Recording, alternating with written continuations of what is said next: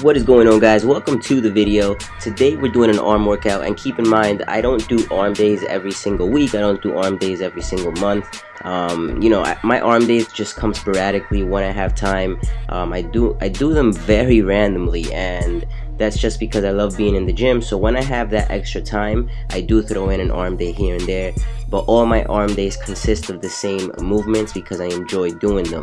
Now, the first movement on this arm day is the dumbbell curl. Everybody knows what a dumbbell curl is. Everybody does it. A lot of people do it wrong.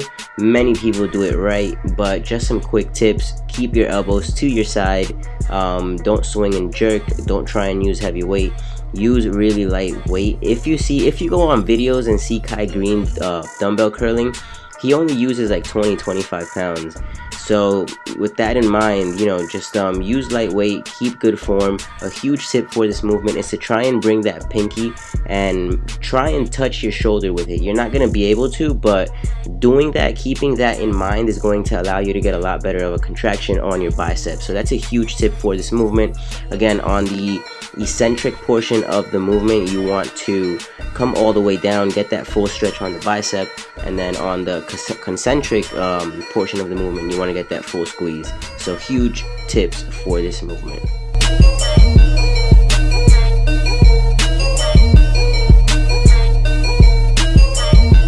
Moving on, the second movement on this arm day is for triceps, and it's a tricep pushdown. And two tips I can give you guys for this movement. This is a really basic movement, but two tips I can give you guys is that on the bottom portion of the movement, go all the way down and squeeze the shit out of your tricep. Squeeze as hard as you can. And then on the top portion of the movement, when you're coming back up, try and get that forearm to touch your bicep.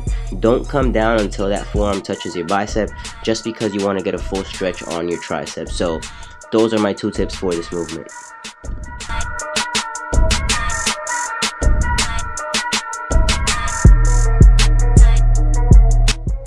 Our third movement for this workout was for biceps, and this is a straight bar curl. Very simple. Keep your elbows to your side, go back up. As you see, I'm not locking my elbows out, and that's just because I want to keep constant tension on the bicep. So that's a tip right there. And then the second tip is that when you're getting tired, when your biceps can't take it anymore, try and do a little bit of cheat reps. So push the weight with your hips back up, and that's going to help you get some extra reps in. So that's a huge tip right there to get some extra volume in.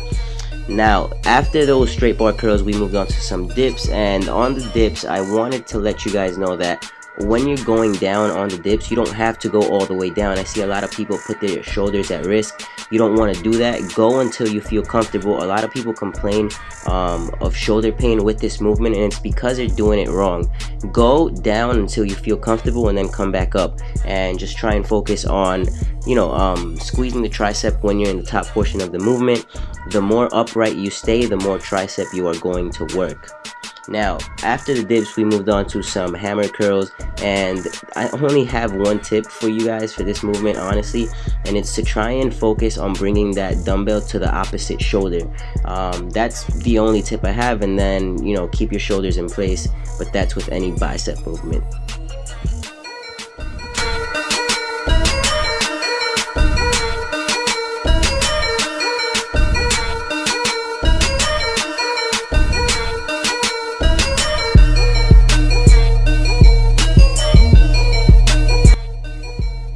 And that's going to conclude this video, guys. This is a really quick but effective arm workout that you can go into the gym and do in 30 to 45 minutes.